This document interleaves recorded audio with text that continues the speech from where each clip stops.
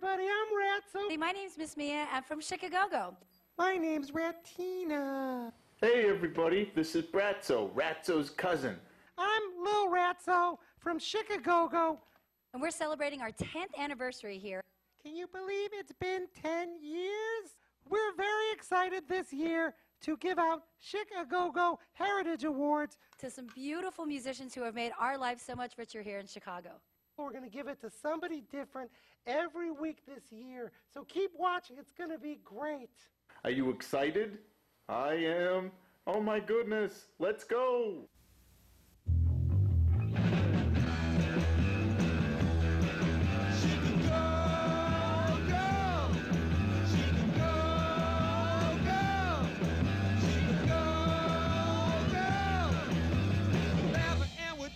And it's fun. A-R-T spells art. We're here at the Hyde Park Art Center. I know a lot of you kids might have taken classes here, and it's a great place to make art, but it's also a great place to see art. And we're going to go check out an amazing exhibit about an amazing Chicagoan. Let's go! The exhibit that's up now is really exciting because, as you know, it's our 10th anniversary and we're giving a Heritage Award every week to an important Chicago icon.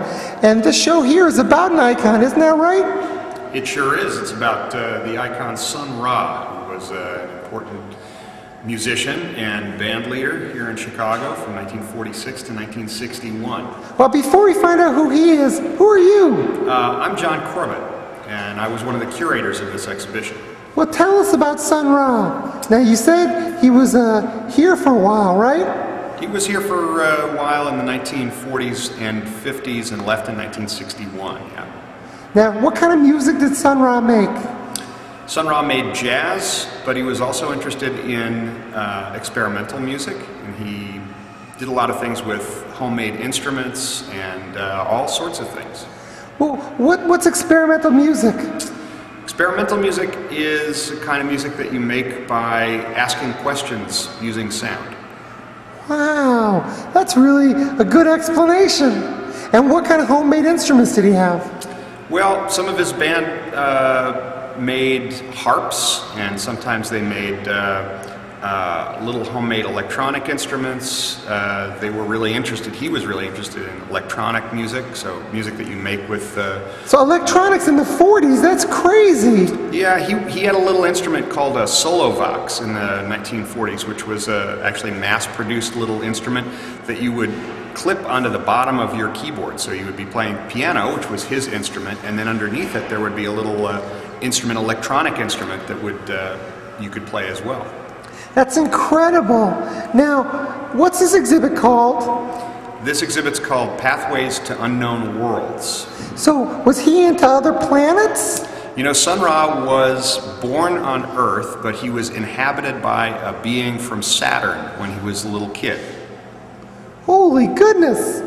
So that was when he was in Chicago? He met somebody from Saturn? He actually, when he was in Birmingham, Alabama, when he was a little kid, he always felt like he was inhabited by a being from another planet, and it was identified as a being from Saturn. And did that Saturnian stay with him all through his life? For the rest of his life. Well, tell us what's in the exhibit. This exhibition has all sorts of materials from Sun Ra's period when he was here in Chicago, most of it starting in the mid-1950s going up until about 1961. And then there's another exhibition that's part of the same kind of group of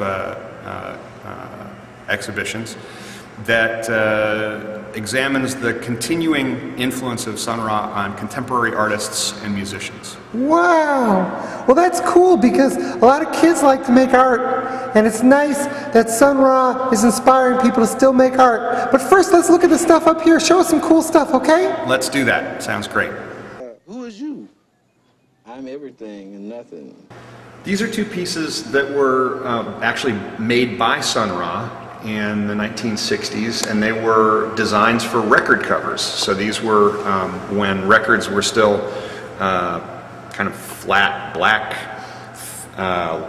things that you would play on a record player rather than CDs or MP3s or anything like that. You needed to make something to design as a design for the outside of the cover, and Sun Ra made these fantastic color pencil drawings, and then they were translated into record covers. First, they were made into these ink drawings. They were sort of translated onto a record cover sized piece of cardboard, and then that was used to produce these beautiful blocks. These blocks are part of what were used in the basement of the record producer to actually print the record covers themselves. And then the printed version is back over here. And that's what it looked like when it was all finished. So wow! We just saw everything. We saw his drawing. We saw the copies of his drawing. We saw the plates. And I noticed that the letters are backwards. How come? Well, when you print using a print block or a plate, it always goes backwards because it's like a mirror. Then you put ink on that and you put it on paper and it's the right way. And then it looks like that. That's awesome. Was it a good record? It's a great record. It's a very noisy, wild, crazy record. Oh, kids love noisy, wild craziness. All right, let's see something else.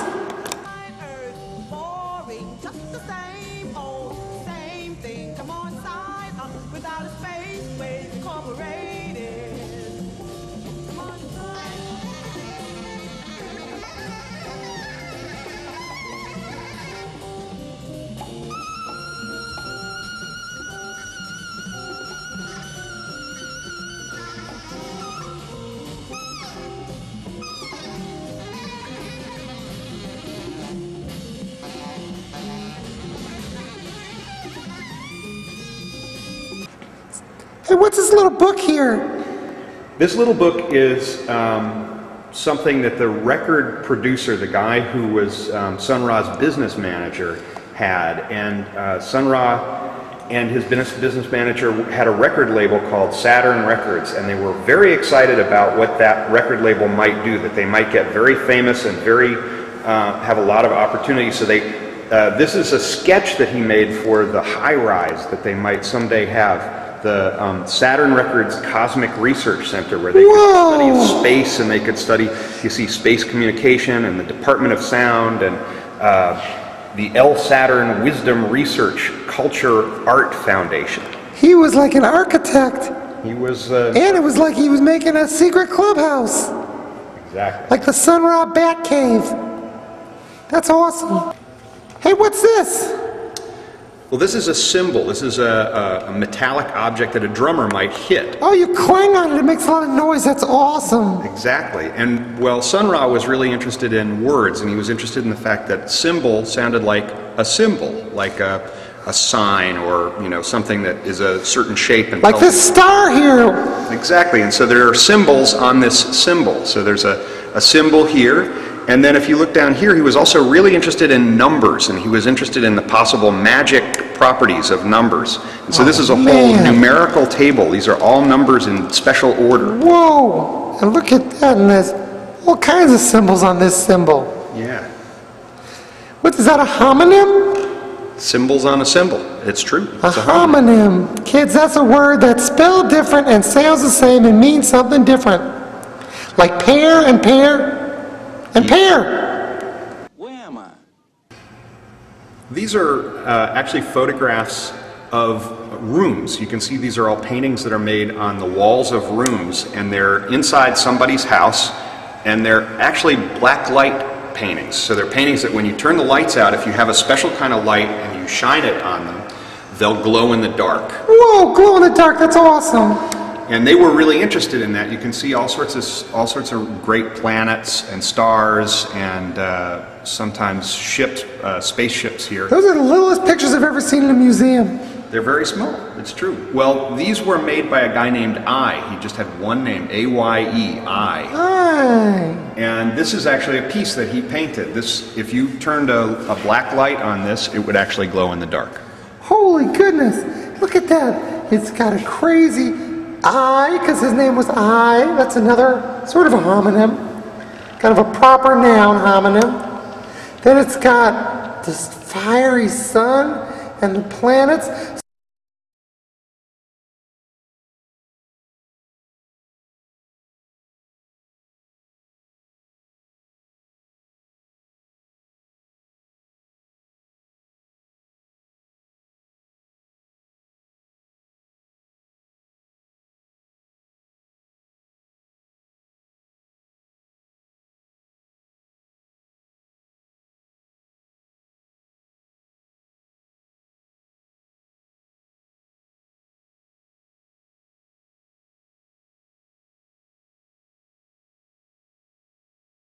What a handsome gentleman. He sure is. That's from just after he moved to New York City, which was in the early 1960s.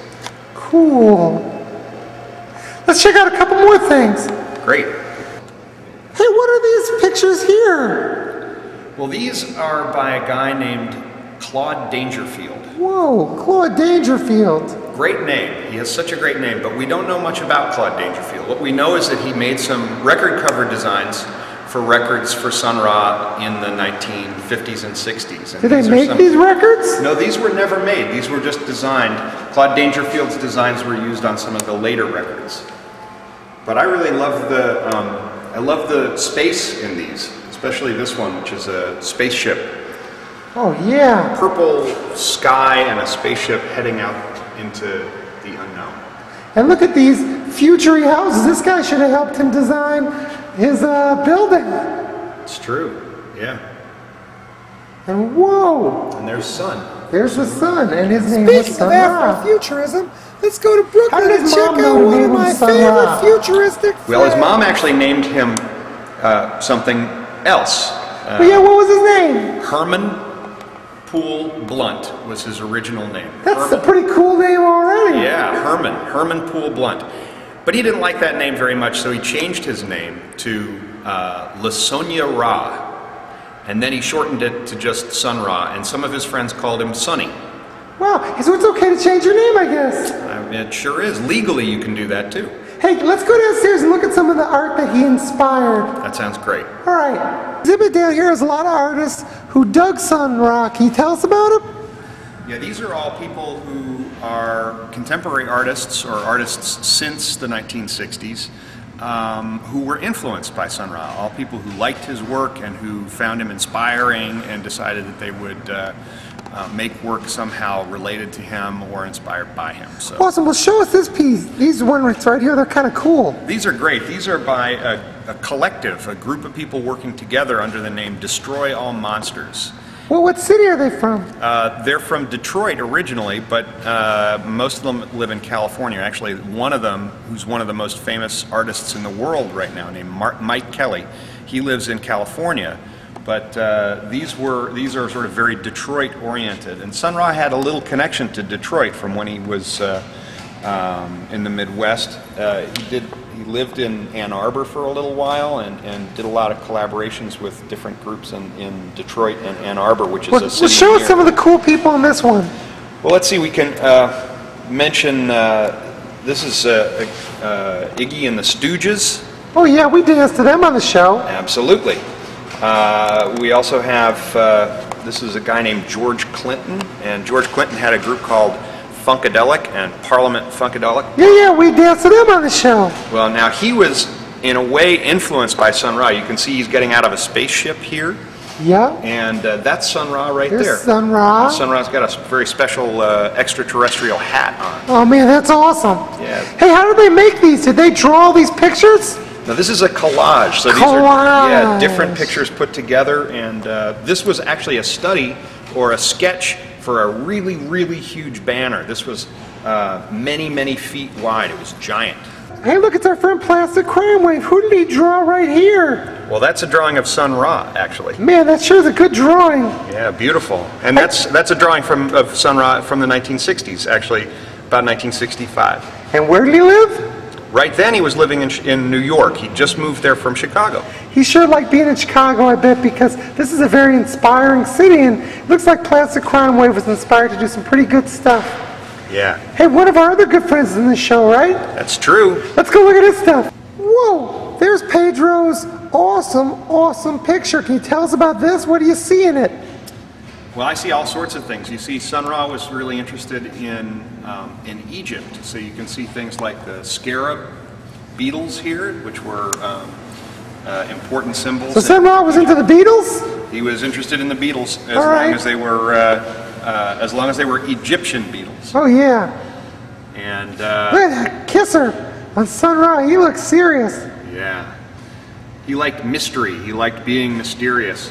And this is actually he had an instrument, a homemade instrument called the sun harp, and that's sort of an abstracted version of the sun harp right there. Well, that's awesome. Well, thank you so much for taking us around this exhibit. It's really cool. I think what we're going to do to finish it off is to go watch one of the great moments from Chic-A-Go-Go history when Pedro Bell came on and sung a song, and it's pretty spacey, so maybe it was inspired by Sun Ra. Space is a place. Space is the place. Thanks a lot, John. Thanks, Lil Ratso.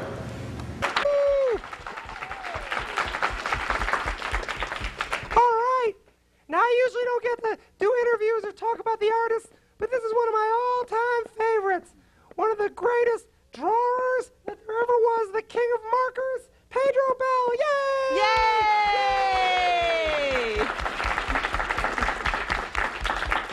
Welcome to Chic-A-Go-Go. You're our most colorful guest ever. Look at that outfit. That's some get-up. Where do you buy your clothes? Anywhere where the trash bins are. Waste management, one of my biggest contributors.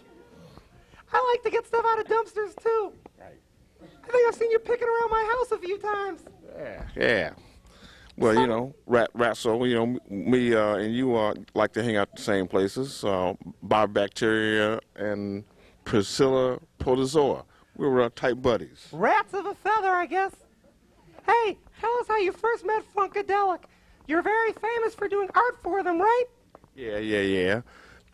First did a thing in Mandel Hall, University of Chicago in 19-something. Funkadelic was playing there for the first time in Chicago, 1972. And that's where I went ahead and checked them out for the first time. Yeah, lying. And how'd you show them that your art?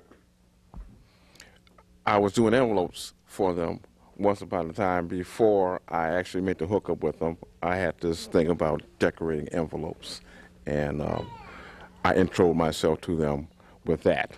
So they was cool as far as doing artwork after that point. Now you have all kinds of crazy space images on your stuff. This is our futuristic show. How did you invent your space language and come up with all those crazy ideas? It was the way I was brought up. Just an operational crazoid from day one. Thank you very much. Well, you did a special song just for me, didn't you? Oh, yes. I was hoping that you wouldn't mention that, but since I'm here, I'll do it. Okay, well, I heard you're a little embarrassed and you want to change outfits, so we're going to take a little break. When we come back, me and Pedro are going to hear Pedro's salute to me. Yay!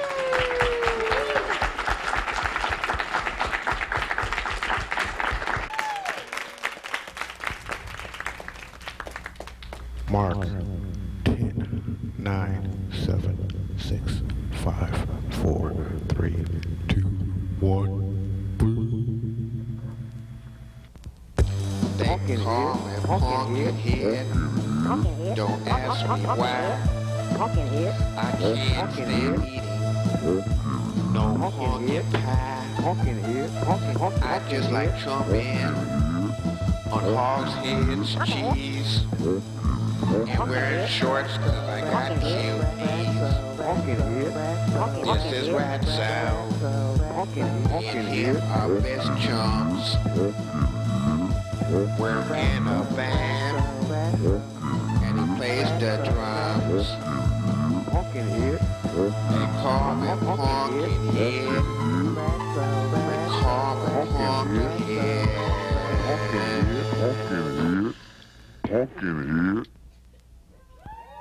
Well, show off that artwork. yeah, thanks for joining us, Pedro. Let's dance on out of here, everybody, with the title track from a record that your masterpieces was the cover for. This is Hardcore Jollies. Woo!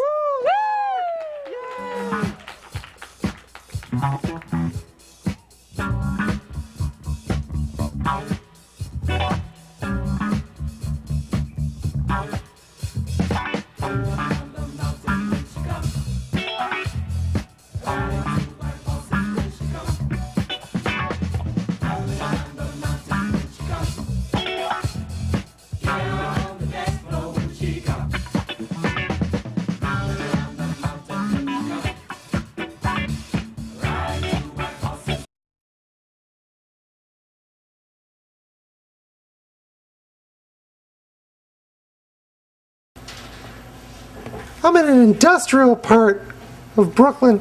This is called Red Hook. And look at all these crazy machines. These Speaking of Afrofuturism, art machines let's go to Brooklyn that they and check use out one to of my print favorite t-shirts. futuristic And we're going to learn a friends. little bit about how you can do crazy printing from one of our friends. Let's go meet him.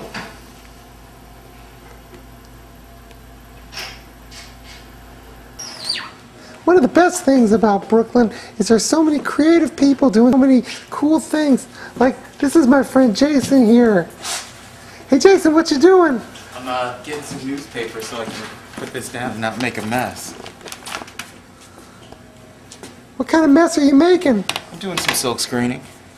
Silk screening, that's cool. What is silk screening? It's a stencil process that will print anything you want. T-shirts, CD covers, DVD covers. Cool. So you like printing? Do you do the artwork yourself? A lot of times. Is it fun to draw? I can't get enough of it. Okay, well, I'm really excited to see exactly what you're doing. Wow. It's one color so far. That says Chic-A-Go-Go. I wonder what else that's going to say. You might recognize someone on there in a minute. Okay, cool. So show us what you're doing. Taking a piece of paper. And I've got placing it within the marks. Yeah, he's got little marks of some sort. It's just a little bit of tape. Then I flood the And what's screen. that? This is a squeegee, and this is a silk screen ink. So you just put ink all over that paper? It's the only Well, it's way going to be get all printed. white. Just It's where not printed. all white. There's a stencil on here that only allows ink to go through where we want it to. I see. Wow. That's really cool. How'd you learn how to do this? School. So it's important to go to school, I guess. It's important to go to school. So is it fun to live in Brooklyn? Yeah, I like it. I can't imagine living anywhere else. Are there a lot of artists in Brooklyn? Too many. Why do you think they come here? I don't know. I don't know. It's just a nice place to be. Well, that's awesome. What are some other kinds of artists that live here? In this Is building, everybody silk screening? Is this just a city of millions of silk screeners? there are a few. But in this building there are people who do photography and set design. A lot of different types of artists. Wow. And what do you like to do in Brooklyn when you're not making silk screens? I try and get a few friends together and play in a band. Well, I'm going to watch you do this. So what are you putting on? More toothpaste? More ink. Ink, okay. It's about the consistency of toothpaste. And how'd you make that screen? I did some drawings and scanned them into my computer and then printed out a stencil of exactly what you see on the screen. How'd you print the stencil? There's a just a standard computer printer. It prints it onto a clear sheet of plastic. And then I've got the screen coated with a photosensitive emulsion. Emulsion? It's kind of like the consistency of ink. It's just a Oh yeah. I emulse all the time. and once that's dry, I can expose the screen, and it will burn this image into the screen so that I can print it. Wow, and then you do this crazy inky stuff. Again and again. Well, when you're done with those inks, can I come back and see you do the other color? That sounds like a good idea. Okay, I'll be back in a minute. You kids go get a snack, and we'll all come back in about 5, 4, 3, 2, and 1. Hey, what are we doing now in this crazy dark room? Cleaning everything off. I'm washing all the ink off the screen we were just printing. Okay, let's see. Cool. Hey, what do you call this dark room? It's a dark room. Oh. Right over here is where we expose the screens. Well, that's too dark to see. I'll turn the light on. Hey, look at that. Man, you got a lot of cool stuff here, Jason. We try. All right. And we're going to do another screen now, aren't we? Yep, as soon as I wash this out, we'll start printing the next one. All right.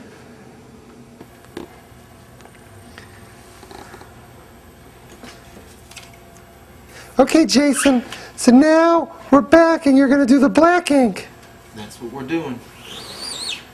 I like that squeak. Sounds familiar. Rat So what'd you sounds. print? Printed your brother. Show me.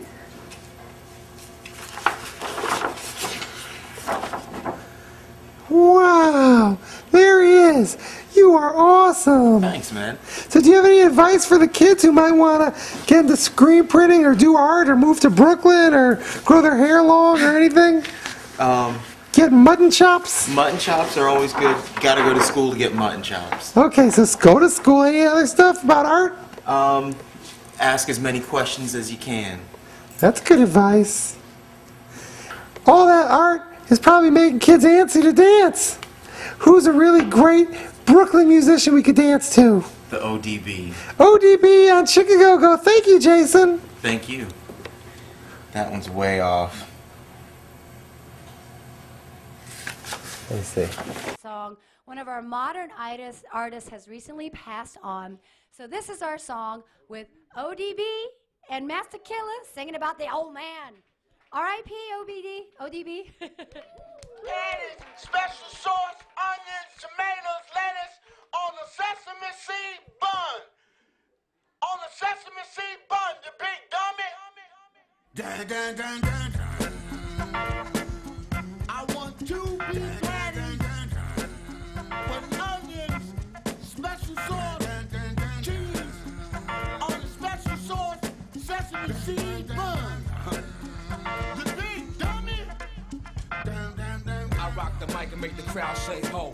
People, if you ready to ride, then let's go. The older the wine, the more vintage. Each sentence mature like stock dropped on beat. Soul at its highest peak, the Black Panther. Problem for the answer, the shadow dancer. No cure for the cancer. Carefully approach this near-deal approach. Tension in the street, we stress them wanna eat. Supply, meet the demand for those who get high. Sly in the family. Carve my name in stone, piece to Angie. Own and own, cheap day strong. 44 long, stay today's math and what your name on. The abbot had his head reflecting off the chrome. Bank loan for a mill. Oprah, hold me down like Dr. Phil. This is knapsack rap. Point, joint, gas. My gas point at you that you can't point back. Penetrating skulls. I'm digging holes like a mole. I swore when I dull. My daily toils to protect the earth so the seas won't spoil. Yo, Frankenstein type mind like Peter Boyle. Hooked on that power you, money we, power too. Powerful guard you, fine booze. Lines of snooze. Clouds of smoke, we smoke today break. We keep the lead soaked in that PC. Y'all best to run when y'all see me. I'm like Godzilla stomping through Mount Fiji. On his way to Tokyo, you hollow blockhead tell lies like Pinocchio. Flip the Nokia phone, call my nigga TS. How you want the triple X rock cut? VS or Princess, or simply solid. The Prince word is worth more than the wallet. Doggy, doggy, we'll steal your bone.